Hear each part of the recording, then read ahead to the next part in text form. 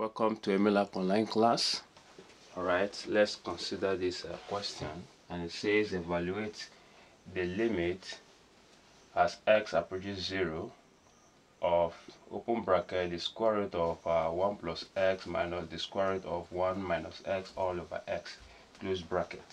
Now looking at this, if you are to plug in the value of x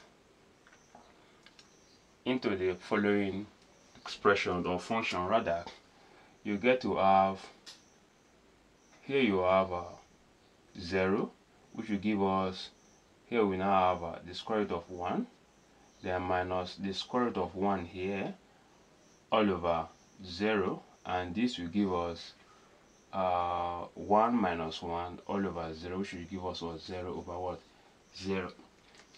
So it implies here that we will need to break down these terms into the simplest term. Alright, first what we just need to do here now is let us multiply the numerator and the denominator of this function by the conjugate of the numerator. Okay, now let's start with that. So here we have the square root of 1 plus x minus the square root of 1 minus x all over x, then times now the square root of 1 plus x, then plus square root of 1 minus x all over the square root of 1 plus x plus square root of 1 minus x.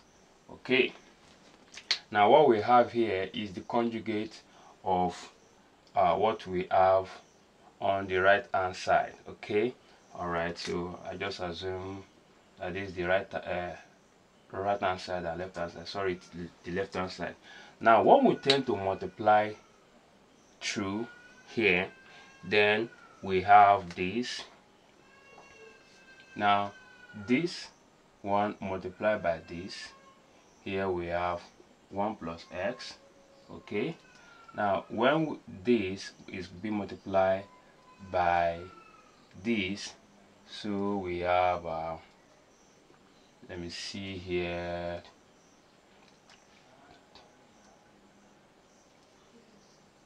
one plus x into 1 minus x.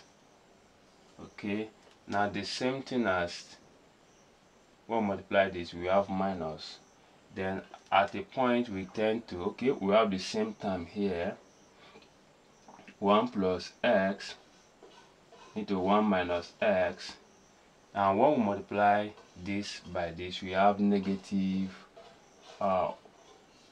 into 1 minus x, then all over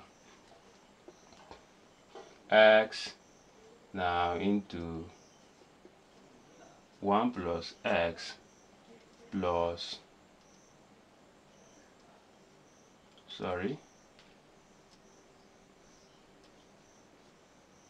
1 minus x. Okay, so having done this here, so we can see that with this we eliminate this, so we are left with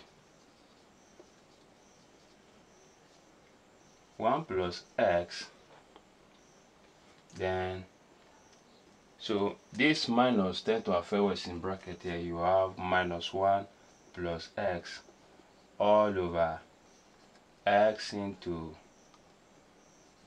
1 plus x plus 1 minus x.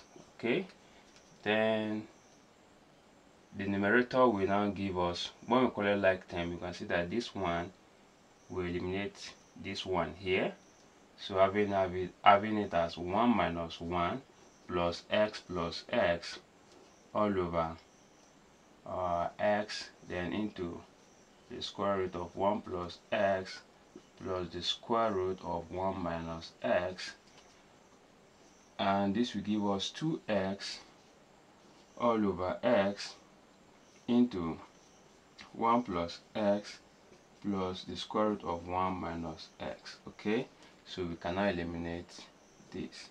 Now Now simplify this to the simplest term. You can now plug in the limit of x as x tends to 0. So here we have 2, 1 plus 0 plus 1 minus 0. So here you have 2, the square root of 1 plus the square root of 1. So which will give us 2, 1 plus 1, which will give us 2 over 2, which will equal what? 1. Alright, that's the final answer. If you love what I've just done, kindly subscribe to my YouTube channel and ensure you click on the notification button to be notified of all my videos. Thank you and God bless you.